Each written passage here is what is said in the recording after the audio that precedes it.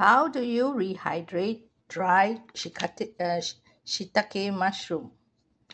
These are the dried ones, and these has been washed but not prepared properly for soaking. So what we'll do is wash this first, have a bowl of water like this, and then put in 1 tablespoon of flour. Stir it and drop in your washed mushroom and let it soak for about 10 minutes. Give it a few rub and then sit for 10 minutes.